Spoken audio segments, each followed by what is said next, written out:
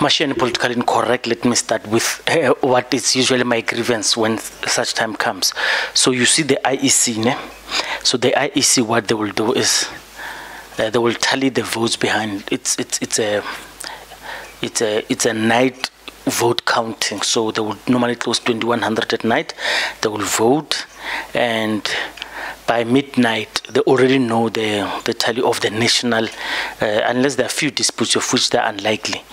And I mean, in 24 hours, the IEC should tell you that on 11 September 2024, these are the results. But the IEC, the website, so sometimes we speak without verified results because we would get results from the ground, and because it's not centralized, it's very difficult to confirm results. But I just want to speak about the appalling performance of MK Party, especially here in Gauteng. MK Party struggling on by-elections. And I know you guys hate to hear this, but you guys are struggling on the ground. But I want to tell you, it doesn't have to do much with what you are doing in terms of preparation, and it is just a difficult terrain for a new party to enter. The ANC is a polished material. ANC is a polished organization. When people hear the ANC, they drop everything, they run to the ANC. The same people who criticize the ANC. So those who are new to the channel, I've made an example of the EFF. I said, and I still continue, the EFF is the best political party in South Africa. Not by a long stretch, though. It's the best political party in South Africa. And I'm saying it based on various reasons, and amongst them, let me compare them with ANC. Amongst them is they are organized, and what they say they'll do, they usually do. They don't do it often, and I'll give you case in points, various case in points, but what they usually say they'll do, they do, and they are organized. The ANC, however, is the most organized, but they don't keep their promises, and because they're the incumbent, they break many rules, they blah blah blah. So that's why I regard the EFF as the best political party in South Africa. And I would debate anyone who comes here and sit with me, because you're not going to use results as a true measure of a best political party. The ANC is the most favored party for African people, but still it's battling. So I want us to talk. I was on the ground in Morale City, Kagiso 2, and that VD, it's two VDs in one ward. So those who understand ground politics would understand what does two VDs mean. So it's two places where people are voting, and both of them are schools, and they're not far away from each other. The ward is not that big in terms of the spacing, but there are a lot of people who live in there, but only two VDs. And in these two VDs, the ANC performed astronomically better than what people thought. Maybe even when I say people thought, it's an understatement. So the guys were on the ground. The EFF had a tournament at the school, at one of the VDs. They had a tournament. They painted the word red. They played soccer there. They had fun and games. It was a Sunday, beautiful afternoon. They campaigned, and they were very good in their campaign because they touched people.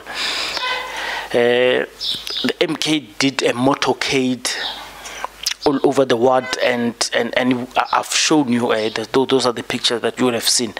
It was vibrant. They painted the ward green, and it was wonderful. They had lots of moto, contact to voter contact. On paper, give them. They're not perfect, of course. They're a new party, but on the ground, give them good marks for homework in doing that. Come the election day, obliterated. By the way, the days I was in that ward, the presence of ANC wasn't there. So this shows you the experience. The presence of ANC wasn't there. We roll around the yard. In fact, I drove with Commander Raisibe, who was EFF, PA, but to cut the matter short, she and I, we drove around Kagiso when we were going to do the podcast. The presence of ANC, non-existent. But like a goat they are, they came at the last minute. They dished food parcel. By the way, that's the hometown of Nomvula Mokonyane. They call her Mama Action in Gauteng. So she knows the street, she knows the corners, she did her politics there. She knows who are the people. And the MK guys, when I asked them what could have happened, they said, that's what I'm saying, I'm giving MK an A for the groundwork they did. I mean, they stayed there. There are some comrades who went there, they did not leave that ward. They stayed there, they worked there until the elections were done. They had tables, you know, this when people come, they say they love your party. Well, they call it Roberta Tafula. So all parties do that. So Tafula, MK, they had the numbers of the potential voters, people who love. When the MK commanders were calling these guys, they said, Abudi, we don't want to lie to you. We had voted. We had already voted for MK. No, for ANC. And if you ask yourself why, it's because of the food parcels. But not maybe only of the food parcels. Because when we say it's food parcels only, we are saying the EFF, the MK, Patriotic Alliance must not do introspection. They must just say, it's food parcels. Because I don't even think, the food parcels, those guys won't eat. I repeat, I said the same, because the pain the comrades who work the ground are feeling now is the same pain. I always give examples of the EFF, best political party. They do everything right. Come election day, they are moved by elections. It's been 10 years, guys. EFF living with disappointment every elections, whether it's by elections, local government elections, whether it's national elections. And people, you know, when you topple someone, you think that thing is easy, you can do it better. This is the realization of MK people, because sometimes we live in echo chambers. So the echo chambers would be the algorithm that I belong to at maybe YouTube only gives me the noise that I'm relevant to, because I love this voice, and it gives me, it infiltrates me with MK content that is positive. Then I think it's the whole world that is like that. TikTok, YouTube, Twitter, and everything. The people that you interact with every day, you hear MK, MK, MK. Because you are within MK, you don't live outside MK. You think that thing doesn't exist. There's a comrade, by the way, on Twitter, on TikTok, who's debating people. I posted an MK video, and that guy's debating people and saying that nonsense is not here in Pretoria. And people will say, no, why are you talking about that? This MK, and he was adamant. He was, TikTok people swear a lot. He was adamant. I said, no, that nonsense is not here. And nonsense, you're talking about MK. So I asked the same question to Mpomorolani. If you watch that podcast, I said, MK is battling in Tshwane. MK is battling in Tshwane. And by the way, MK did very well on the TT SRC polls. I asked Mpomorolani, you are joining MK. What capacity are you going to help? How are you going to assist them? Because these guys are battling in Tshwane. They do well in KZN. There's a campaign that Floyd Shibambu went to. He went to go and support, and he insisted that I told you he's going to emerge, and he emerged. And I look at that thing, it's in KwaZulu-Natal. So I asked myself, is it surely can't be tribalism only. And I don't want people to pretend. You see, on my podcast, we are politically incorrect. We are politically incorrect. So I'm not going to claim, and I've proven a lot that there are people who are non-Zulu, non-Nguni, who participate and even support MK. Whites, Indians, and stuff. They also support MK. But don't let it delude you. Even EFF and ANC have those people outside their racial bounds who support EFF and ANC. So I'm saying it can't be only tribalism. And people, when we say tribalism, they think we are saying it in a wrong way. No. I was someone who said MK is formed on the persona, gravitas, and the influence of Jacob Zuma, who's a Zulu person, and people align with Zuma because they understand what he speaks, and there's nothing wrong with that. I said even before the elections, I said, MK people, if people are telling you that you're a tribal party, say yes, you are, because that's your strength. There's no need for you to pretend that you are not. That's your strength. But the other matter that I want to discuss beside the tribal is the regionalism. So unfortunately in South Africa, because we are not a one nation state, so a one nation state will be Botswana, Lesotho, Swaziland, because when the head of state addresses those people, he would say Botswana or Maswati or Basotho, because everyone in that nation, in the majority, they are that. So we are not that nation. So if something is regional, and that region we will find pockets of Botswana, you would assume because it's regional, it's also tribal. So it's a confusion between the two. So MK is a regional tribal organization, and I mean, even scientists can fathom and predict election results, and the reason they can't do that to a specific point is because if I'm on camera and I tell people that I'm going to vote EFF, when I get to the ballot, I'm voting alone. And this is the reason why MK thinks their elections were stolen. And they still believe that, by the way, even now. A case in point is that VD has that ward in Kagiso, Ward 12, has only two VDs. It's very easy to verify if the elections were stolen, because you check these ones, you counted the results, you go to this one, you count the results, you match the results, and I mean, it's very easy to buy elections, by the way, are very easy to verify. That's why I'm saying I'm disappointed with MK, not no IEC for not releasing the results for us very quickly. This thing, man, of elections, if you are new to grand politics, it's gonna eat you, especially if you are emotionally invested.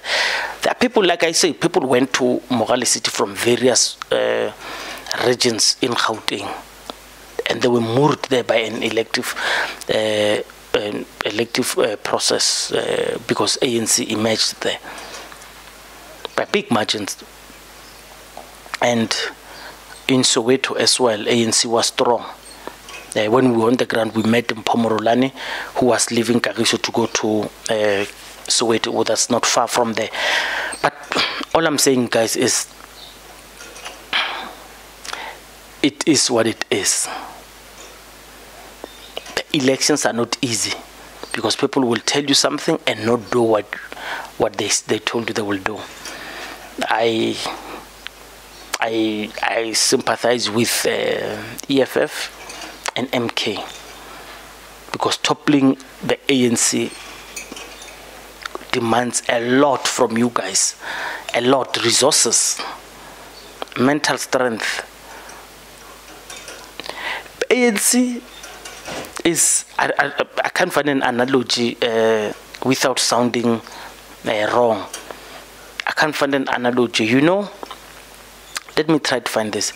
It's a relative that bullies other family members, even abuses them, but because that relative has money, everyone smiles when that relative walks into the door. That's the relationship the ANC has with the voting population of South Africa. MK, EFF, they keep pointing out the wrongs that ANC is doing. And we know all of these wrongs. South Africa, we know all of these wrongs. During elections, Nhlanhla went and recruited people and was recruiting people, convincing them to join ANC. And he said ANC is on the ground and stuff. And I came with a podcast. I said, guys, I'm on the ground. Nhlanhla is honest. Nhlanhla is true. You go to every ward, there's ANC people, of course, and there's EFF. And as a testament, the MK is not as strong because it's a young political party. It might grab headlines because I cover MK a lot in this podcast. And maybe let's even discuss that. Because you guys are accusing me of being MK. MK does say, Mashani, we've got this, come in and support me. And at the beginning, of course, it was very difficult. They did not know what they were doing. I will be called when I get there, say, no, but you must wait for our communication guys who can authorize you to cover us. I'm like, guys, don't call me if you're not sure what you want to do with me. I go to MK, I would go to them, EFF, I would go to them. And, you know, I heard someone saying, I'm promoting MK. Because the same videos I'm doing of MK, I can show you the same videos I did of ANC and EFF, and to an extent a DA. You see, so you and other political parties, by the way, even those that would struggle with political maturity because they're still very young. They just registered now for the elections. I can EF, I've covered them on the ground. I've given them platforms on the studio. I've did 2 podcasts with them. I've given them ample time. I just did the Bolsheviks the other day, part 1 and part 2. So we do give exposure to all political parties. And I did say on my channel what I'm going to do is I'm trying to, as much as possible, cover the things that the mainstream media will not cover for you guys. The mainstream media, they know they've got on speed dial. They've got this one. We will not have that same. If I call Nhlanhla to come and sit here, he will not sit here, but he will go to mainstream media. So it's incumbent for me to build this political the ground, to build these political players. They must grow. By the time they get there, they know what they do. So it's important for them to support me, and I support them, because by the time they are national and provincial leaders, they already know what they are doing, because they would have had media experience with podcasts like ourselves. By the way, Julius Malema also advised them to do that when they get to their regions. It's a long podcast because I want to stress out this point, and sometimes when I make short ones, you might misconstrue what I say, but I still insist. There are various reasons why MK is battling on the ground. It's because people outside the influence of Jacob Zuma may have been reached. So what I mean by that is, remember what I said about EFF, that they are best political party, but unfortunately, anyone who needs to hear their message has already heard it. Anyone that needs to be convinced has already been convinced. Technically meaning they have reached the ceiling. They may not grow that thing unless maybe they change the message and the messenger. So that is the opportunity for Floyd to come in. I said it many times in the podcast. MK still to grow? Yes, I think MK will still grow. EFF,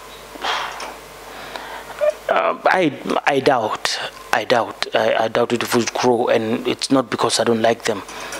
And maybe our audience must mature to the fact that giving a fair analysis does not mean you hate someone. It does not mean you hate someone. It's just too difficult for MK to not to grow after their first elections, because what attracts people normally is, I'm repeating this in other podcasts, political players join a vehicle that's moving vehicle that promises that it will get there and they will eat. Those days of Oliver Tambo and Sabelo Palmer, Clarence Makwetu are over. No one, they will pretend to you, no one fights for ideology. No one. And I can prove to one, and even politicians who come and sit here, I'll challenge them that you guys are not about politics. You are career politicians. There's a difference between revolutionary activism and career politicians. Career politicians do what works for the party, so they contest power to eat, not to survive.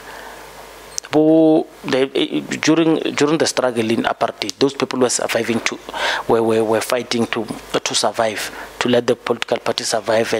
But these guys are now fighting for power to eat.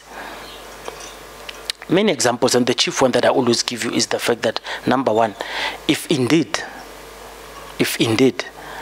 these three spear organizations that I love very much, and I told you that I'm not going to pretend I don't love them. I love these three political parties because they represent the things that I want. I want land, I want emancipation of African people, I want the change of the status quo in South Africa and in Africa in general. I want my kids to grow in an area where when they hear the word cleaner or gardener, they don't think that person, they don't assume that person is an African, is a white person. They don't assume he's a black person. But in this current economy, in this current status, whoever is appointed as a cleaner, that person is most likely to be an African. So these three spear organizations, they promise us they will change that. But of course they are failing because they are not in control of this thing. They are not in control. They are hired. They are hired by the funders who give them money, not to agree to each other. Someone said, I like the fight between Floyd and the EFF, the MK and the EFF. No, I don't. And I told you when it started that I'm afraid this is what is going to happen. And I was on the ground when it happened, when MK got hostile treatment from EFF. I did say it. I don't like it, and I told you who's winning. The funders who are funding both sides of the war. Disunity between these three spear organizations is a blessing to them. These guys have 66%. You know, if they just create a chart, they say, you want land, all these three guys will say yes. You want a state bank, all these three parties will say yes. You want people to own their, yes. But this is what they say and this is what they will tell you. But they are handlers, the people who are paying those political parties. You know, and you know, here's another disingenuous matter coming from the ANC. The ANC, you guys make me laugh. You keep complaining that the Stellenbosch funders. By the way, let me explain what Stellenbosch funders and Stellenbosch mafia, Stellenbosch, when we say Stellenbosch mafia, we are just talking about capital in South Africa. It's represented there. And don't come with your dictionary definitions of what this means. In South African politics, colloquially, when we say Stellenbosch, we are talking about white capital that resides in Western Cape. So I'm just defining it so we don't get confusion.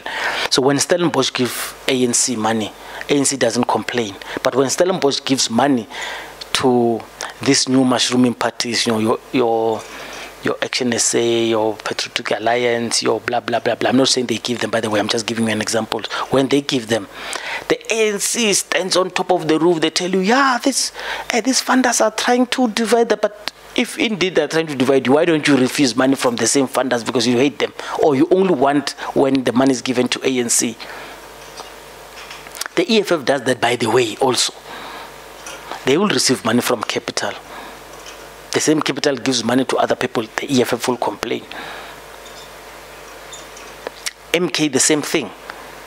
There's this guy called Liebenberg who gave, and I didn't like it, and I did the podcast lamenting the fact that we are allowing this guy who's disrespectful to not only the Zulu monarchy, but you know, our elders as African people. because he spoke about the nakedness of the Zulu king and stuff. So it wasn't best taste. I didn't like it, by the way. So, but anyway, that guy says he gives Jacob Zuma money. And he's also running as an independent, but he says he gives Jacob Zuma money. So I'm just giving you an example that if indeed these parties are genuine, they will refuse money from capital and raise money from themselves. But can they? No, they can't. They will cease to exist if they don't take money from capital, because the capital, all these parties are funded by the same people. Anyway, my channel politically incorrect. I'm sorry I did a long one. I just wanted to, it's not a rant. I just wanted to explain my feelings on the ground, why I believe MK will still struggle in areas where Nguni is not spoken and regionalism doesn't thrive. You may debate with me all you like, but the truth is there. And those who know the truth, they will acknowledge it. And this is why the EFF is highly regarded in my podcast, that they are very strong. They are not a regional party. The EFF is not a regional party, and I can prove it to you in many ways. Jacob Zuma comes from Nkandla and his area where is powerful is in KwaZulu-Natal. Julius Malema comes from Seshego, Limpopo, mostly supported by people who speak Sepedi.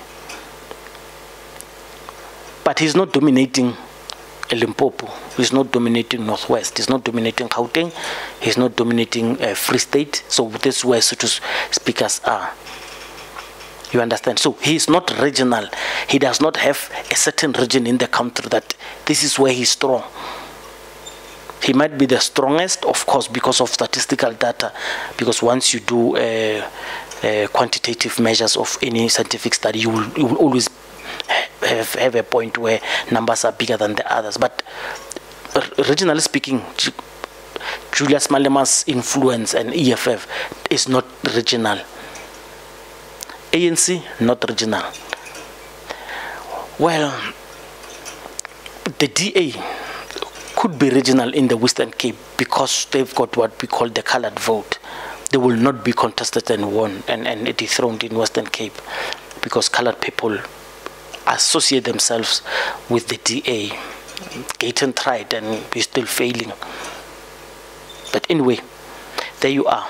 Machine politically incorrect. Tell me how you feel about it. And to MK and EFF guys, Robert Hoko is going to take more than what you guys think to topple the ANC. Maybe swallow your pride, guys. Merge